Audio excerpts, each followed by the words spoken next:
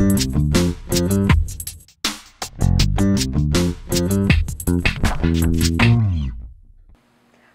I'm Stephanie Jaworski of joybaking.com. Today we're going to make red velvet whoopie pies with a cream cheese filling. So first, preheat your oven to 375 degrees Fahrenheit, that's 190 degrees Celsius, and then just line 2 baking sheets with parchment paper, or you could just butter them or lightly spray them with a nonstick vegetable spray. And the first thing we need to do is sift the dry ingredients together. So what I have is 2 1/4 cups, that's 295 grams of white all-purpose flour, 1/4 cup, 30 grams of unsweetened cocoa powder. You can use either the regular or I'm using the Dutch processed cocoa powder, and half a teaspoon of baking soda, half a teaspoon of baking powder, and 1/4 teaspoon of salt. And then just sift those. This gets rid of all the lumps, especially in the cocoa powder. And make sure everything's mixed together well.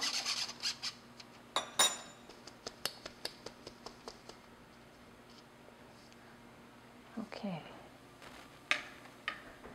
And put that aside. And then have ready 3/4 cup, that's 180 milliliters of buttermilk. And what I've added is 1 tablespoon of this red liquid dye.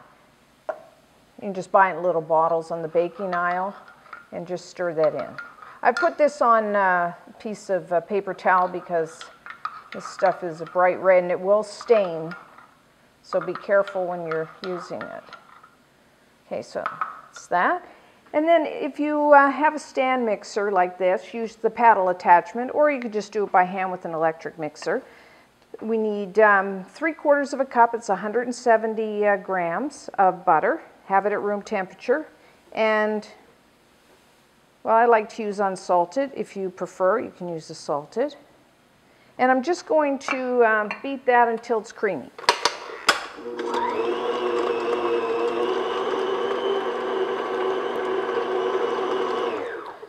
Next, add 1 cup, that's 200 grams of just granulated white sugar.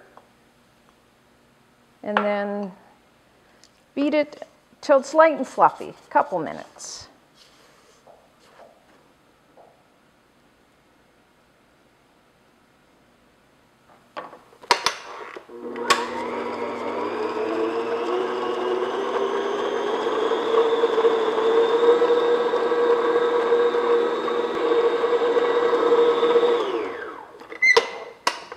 Just scrape down the sides if you need to, and add 1 large egg at room temperature and 1 teaspoon of vanilla extract. Try to use the pure, it's better tasting than the artificial, and just beat that until it's incorporated.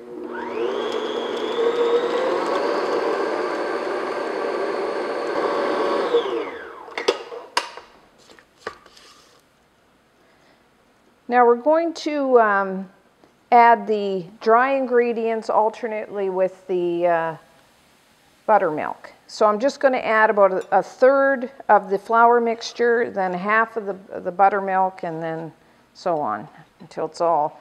And just beat until it's mixed in, and then add the liquid.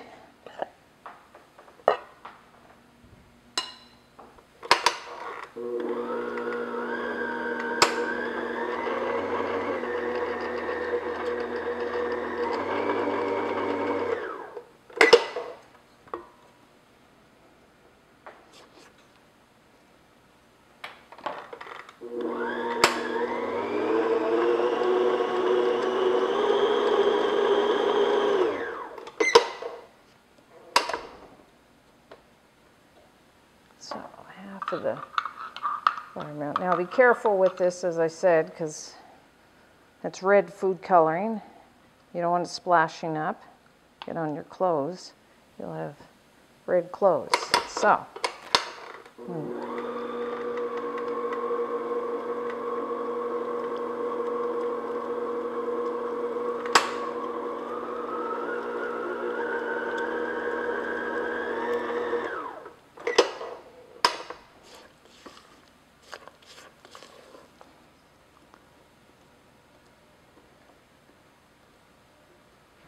And then just half the flour here.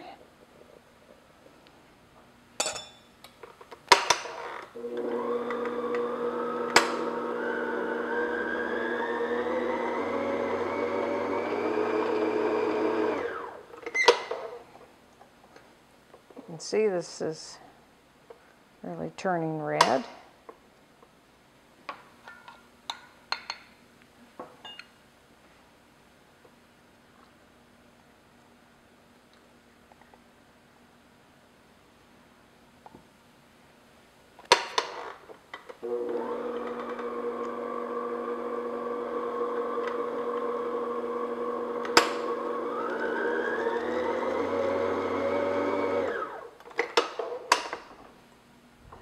And the rest of the flour.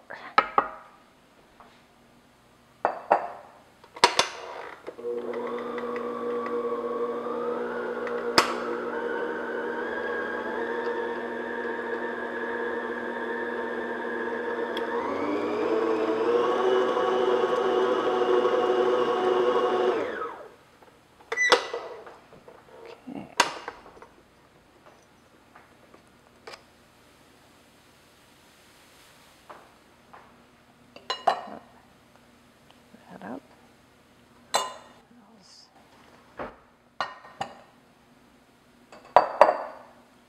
Move all this out of the way, and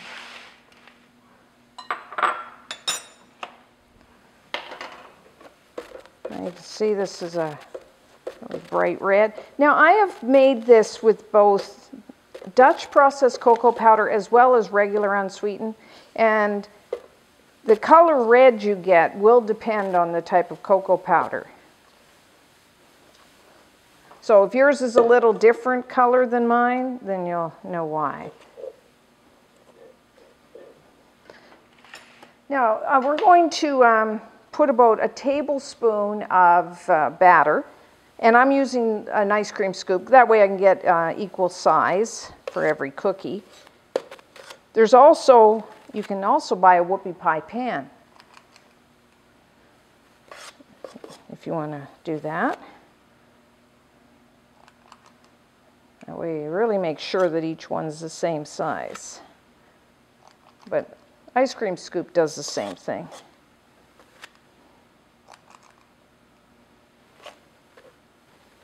So just space them a couple inches apart, about 5 centimeters, because these will spread.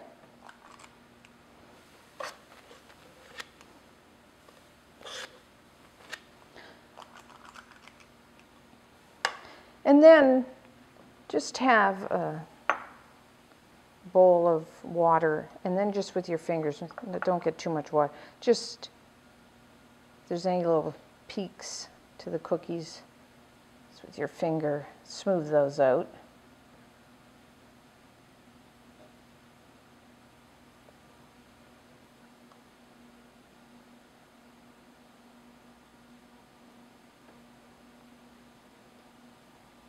Okay, into the oven for about 9 to 11 minutes, or until they're springy to the touch when you press the tops.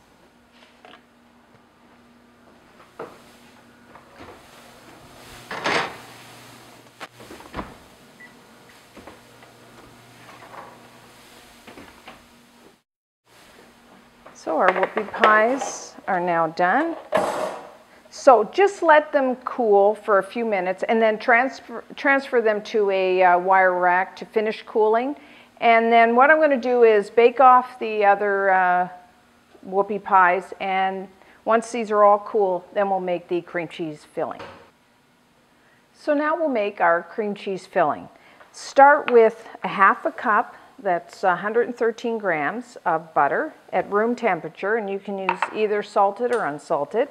And I'm just going to beat this until it's creamy and smooth.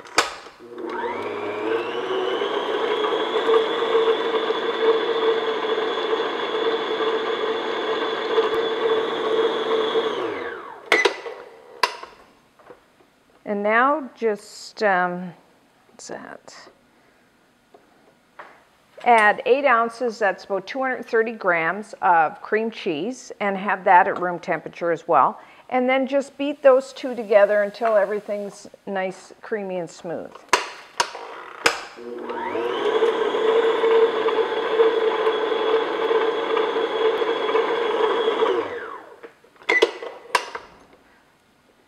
Scrape down the sides if you need to. Just add now 1 teaspoon of pure vanilla extract and just beat that in.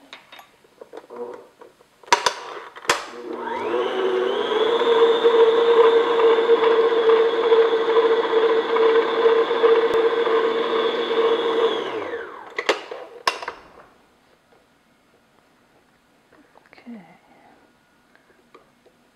Now the final ingredient is confectioner sugar, or you may know it as powdered or icing. We need 3 cups, that's about 350 grams, and make sure it's sifted because you want to get rid of all the lumps.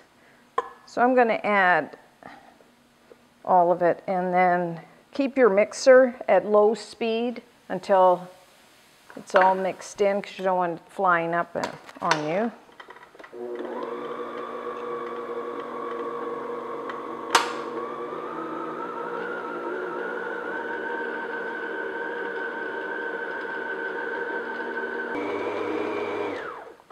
Scrape it down.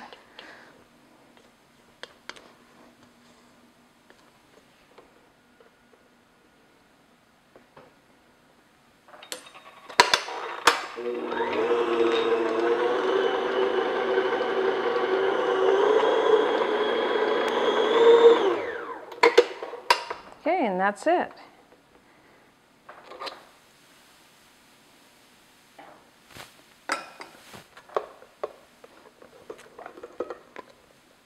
You may notice this is a little more yellowy, and that's from the butter, the color of the butter I used. So depending on what brand, it will affect the color of your filling. So there's a couple ways we can do this. We could use a little ice cream scoop and just take some filling. And you can take as much or as little as you want, and then just put it into the center. That'll be a generous one. And then just take another whoopie pie and just kind of squash it together. Be gentle, you don't want to, or I mean, if you don't have an ice cream scoop, just, this is the way I usually do it just for home. Just put a dab in the center.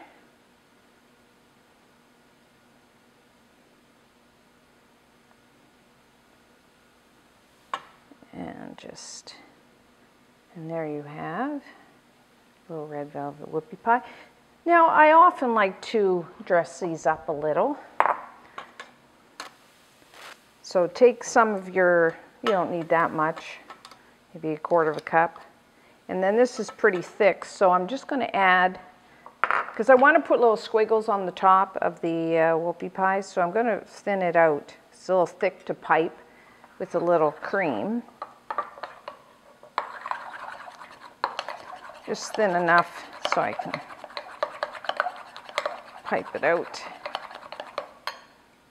So you can just use any type of milk even, or a light cream, half and half. Just get it nice and soft.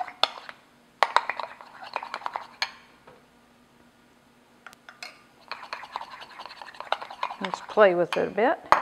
And then you can buy these disposable type plastic pastry bags, which are really nice to use, or you could just use like just a regular plastic bag. Just put in there. There's also those parchment cones. If you have those, you can use. These are nice because you could just wash them out once you finish with them.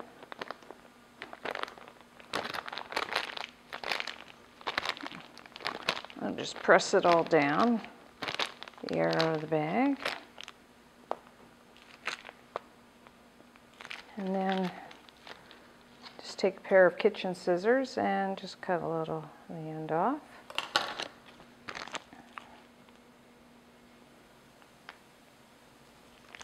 Okay, and then I'm just going to go back and forth.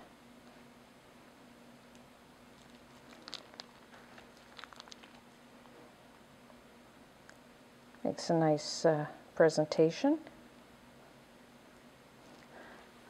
So there we have it. Red velvet whoopie pies. You can cover and store these in the refrigerator for several days. So until next time, I'm Stephanie Jaworski of joybaking.com.